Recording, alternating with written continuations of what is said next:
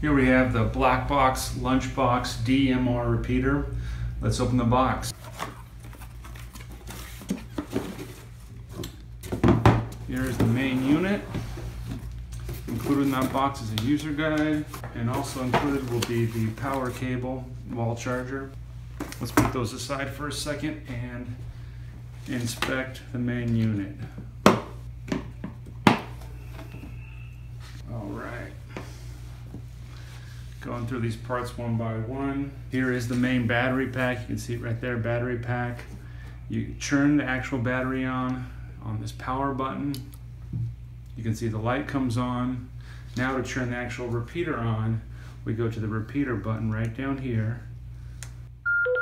First thing to do on that, set the time and date comes up. You can change that if you want to with the up and down buttons. But just go ahead and confirm that for now. Push the confirm button right here. Now it's all basically ready to go out of the box. If you have one of our Go DMR radios, it is also set with the Klein Electronics defaults, factory defaults.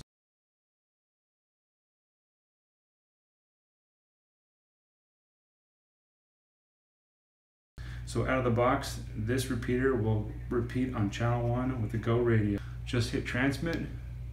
It might be hard to see on this video. In the upper left hand corner you can see the signal strength, and you can see once the radio is transmitting to the repeater and it's repeating. I'm going to go ahead and transmit on this Go DMR radio right now, and you'll see the indicator in the top left hand corner change.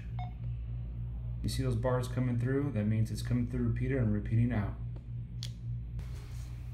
Right when that radio starts transmitting, you can see on the unit the transmit as well from the indicator. Okay, let's go through the rest of the unit. Here we go, starting.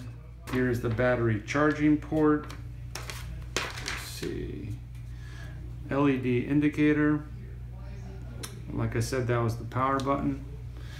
P1, P2, P3, P4 are all programmable via the software.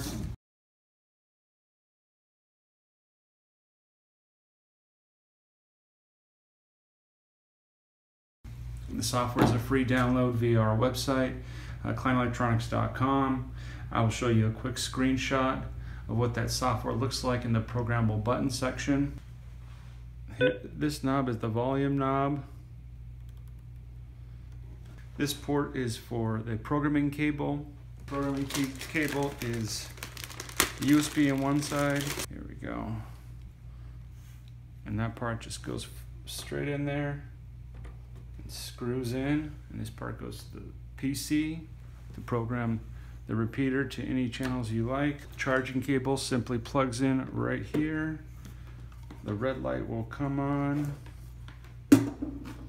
Once this is all plugged in, both red lights will come on once this is plugged into the wall. This cable. Once it's fully charged, the green light will come on. The last piece of equipment is this. The last piece of equipment is the antenna. It's a 10-foot cable with a 6-inch mag mount antenna that will screw right into the front of the unit. You can see it right here. That just screws right in there, and you're all set to go. Turn the unit off. You just hold down the power button. And that's turned off, and now you turn off the power from the battery pack, and you're all set. The other unit available, battery. You can see it right here. There's no battery pack, and the plug just goes straight in there to the wall.